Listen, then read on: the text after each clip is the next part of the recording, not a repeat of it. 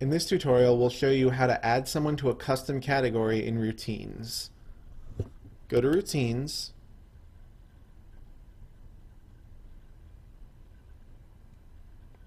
and now on your custom category, click on this drop-down menu and hit Edit.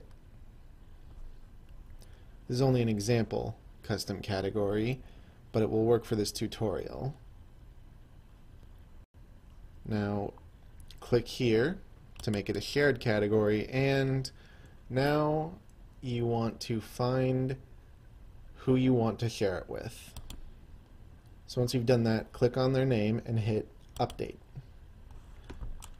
Now verify they're there, and as you can see, we have added Julie to this routine.